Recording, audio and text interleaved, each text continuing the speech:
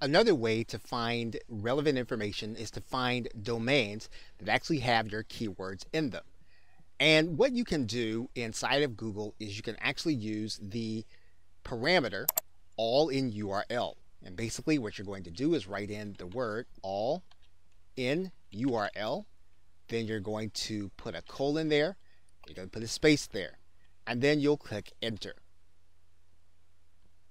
And then once again, you're going to see a different set of search results.